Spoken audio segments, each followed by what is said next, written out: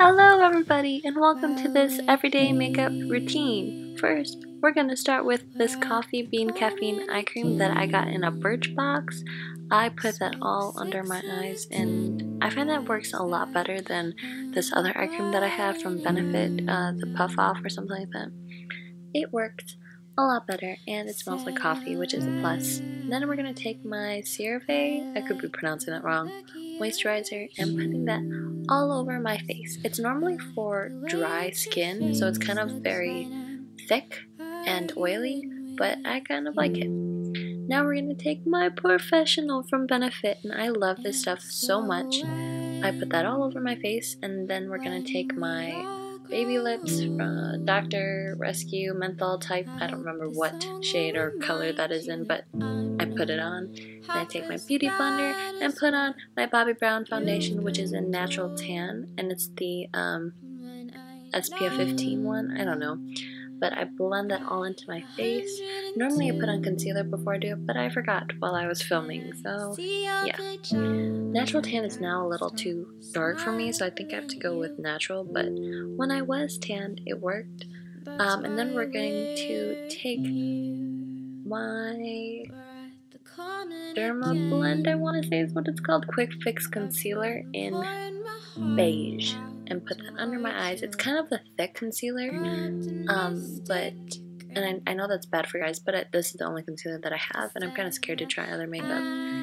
Somebody recommended it to my mom because apparently it's really good for cystic acne, so that's why she bought it. And then we're going to take the beauty blender and blend it all out. It's going to look lovely. And now I'm just blending it still. I kind of like to use the beauty blender instead of a brush because I feel like the beauty blender and my fingers work better.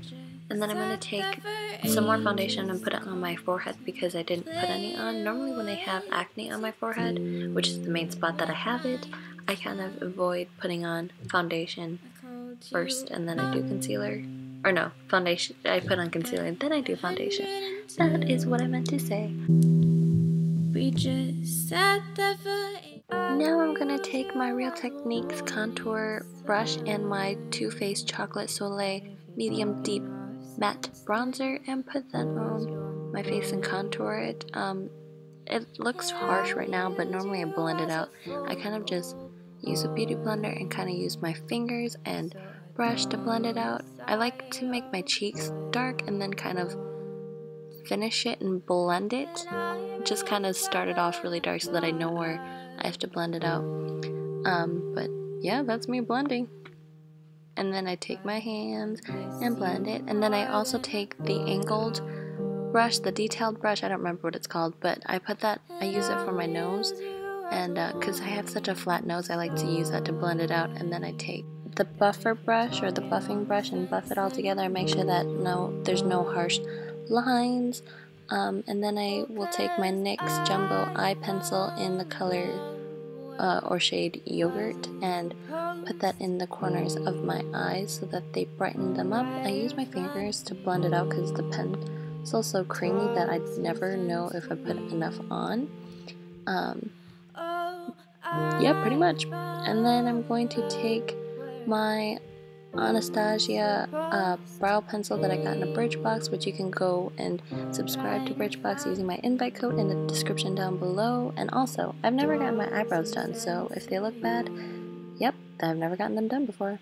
Now I'm taking my They're Real by Benefit lash mascara or something, I don't remember, but it's the mascara.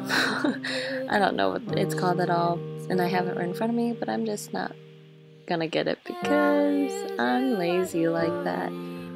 Yeah, but I love this mascara. When I first got it, I didn't think it was like all that, but then I kept using it and trying it out, and now I understand why people love it so much. It's one of the best mascaras that I've ever gotten, and I will definitely be buying this all the time. I kind of just apply as many coats as I want or until like I think it looks good. But now my face is done, my hair, I'm just gonna take it out of the pony and flick it and finish it. But thanks for watching, and if you like the video, give it a thumbs up, and if you want, you can subscribe. But thank you so much for watching. That's the end of this video.